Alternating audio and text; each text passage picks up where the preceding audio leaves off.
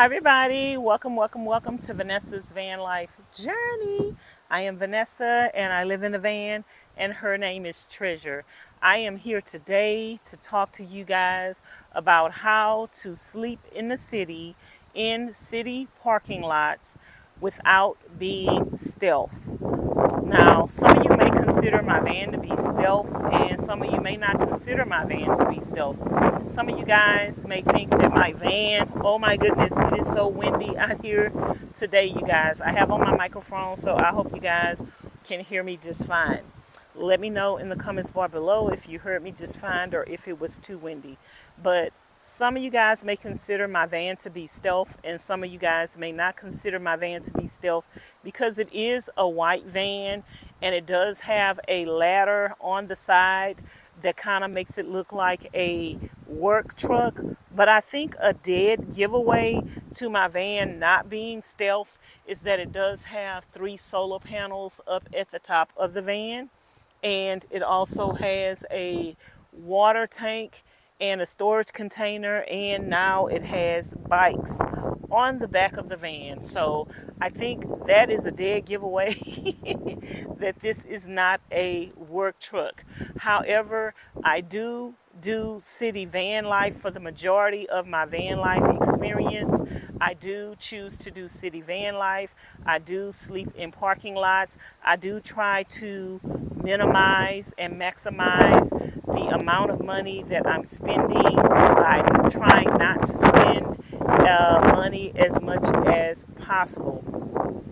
I do go to state parks. I do rent campsites on occasion, but the majority of the time I sleep in parking lots, and I'm just trying to survive and keep my head above water, and also trying to save some money for purchasing another vehicle in the future. So it's very important to me to be able to sleep in parking lots and to be able to do so freely without being stealth. So let me give you guys some tips on how to do that. Whether you're stealth or not stealth, I try not to concentrate on being stealth, because 9 times out of 10, if you're sleeping in a van or you're sleeping in a vehicle, sometimes the vehicle is a dead giveaway that someone lives in there. So regardless of if you're trying to be stealth or not, people know, like, van life is a real thing. Van life is a big thing, and people know that you are living in your van.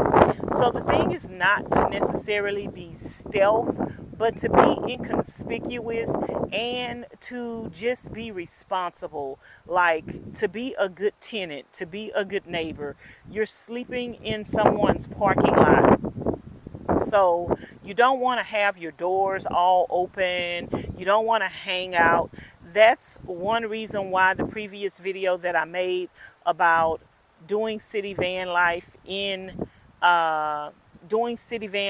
going to state parks is very helpful to remaining a person that will be able to park in parking lots without being a nuisance to the parking lot. They don't want you sitting around loitering. They don't want you sitting around panhandling. They don't want you sitting around with your doors open. So you're just utilizing the parking lot to sleep in at night and to get up and leave as early as possible in the morning and go spend the rest of your day somewhere else. And again, that's why the state parks are very handy.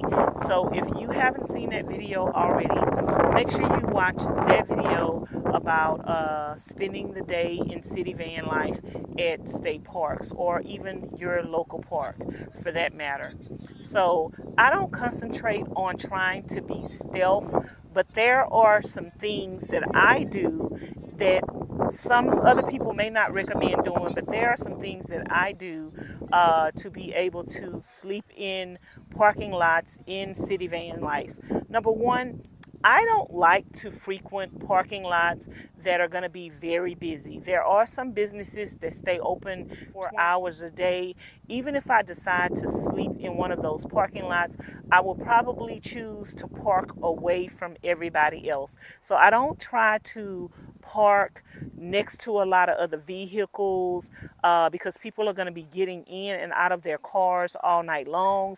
I don't tend to park in truck stops because most 18-wheelers leave their 18-wheelers running all night long, and the motor and the engine actually bothers me because I'm a very light sleeper and I like everything to be quiet.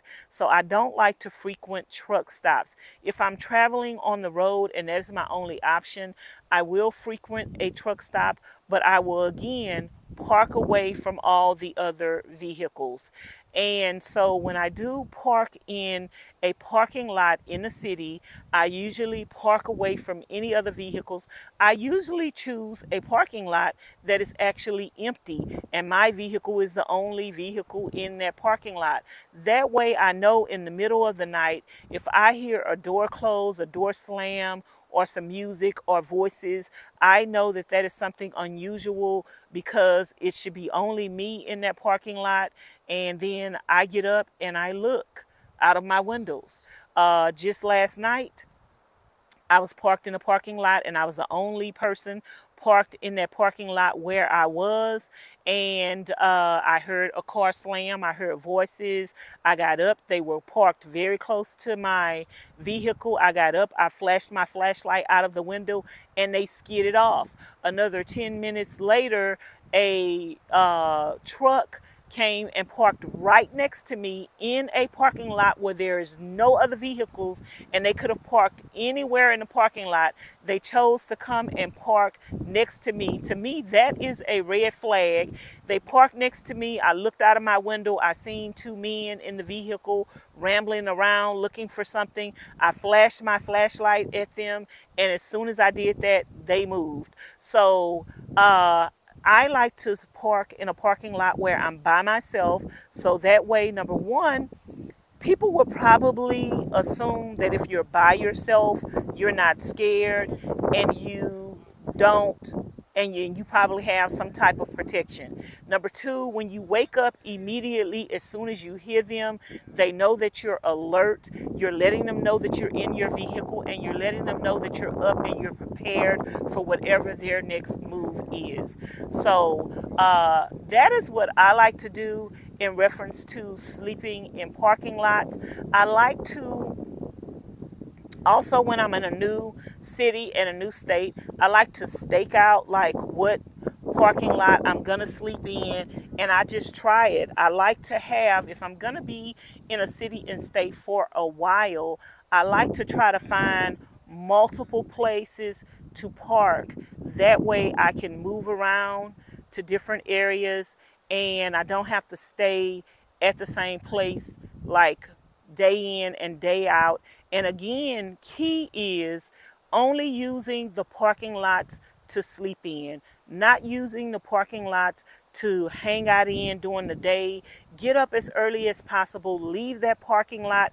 Even if you're going to stay in that parking lot every single day while you're staying in that city, make sure you're leaving that parking lot every single day, and make sure you're leaving that parking lot as early as possible. Make sure you're not leaving any trash in that parking lot, and you're taking everything with you and keeping everything contained in your van. Most parking lots have dumpsters. You can use your dumpsters to throw away your bags of food and stuff like that, but don't leave it on the ground. I am a big advocate of cleaning up your spaces and leaving them the way that you found them, and leaving no impact on the place, and that way you won't have any problems. If you're not rowdy, if you're not making noises, and if you're not causing a ruckus. And another thing that's key to being able to stay in parking lots without being stealth is having window covers on it, so even though you're in the inside and you have your lights on, no one can see in the inside of your vehicle. Also, having a divider like the one I have in the front of my van that's separate from my cab, so when people look inside of your van, they don't see anything and they don't see anyone in it. when you have the visors in your windows and you're in a parking lot, that is a dead giveaway that someone is sleeping in that vehicle at night, because there is no sun out and you have visors. So if you could have some kind of separation from the cab and the back of the van to where nobody can see in there, that is going to be key. And again, just stay to yourself, mind your own business. Don't be rowdy, don't be going in and out of the van, don't be cleaning out your van in the parking lot. Do that type of stuff during the daytime in the parks that you're going to be in, the state parks that you're going to be in, or the public parks you're going to be in. Only use the parking lot to sleep in. If you do get a knock on your door, if the police or security guard come to your door and knock and ask you to move, don't argue with them. Just politely get your stuff together, start your car up, and move to your backup location. So again, you guys, I hope this video was helpful. Let me know in the description box below if you have any additional questions about sleeping in parking lots, whether you're stealth or not stealth, and how to be safe in those parking lots, and how to just do it worry-free. So I appreciate you guys for watching today.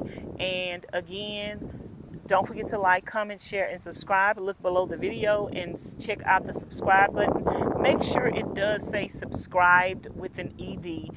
If it doesn't say subscribed with an ED, what are you waiting on, girl? You are not subscribed to the channel. And if you want to support the channel in any shape, form, or fashion, my information is always down in the description box below. My Cash App, my PayPal, my Amazon wishlist, and my mailing address. Just press the down arrow twice or the more button, and all my information will appear. I will talk to you guys later. Thanks for watching. Bye now.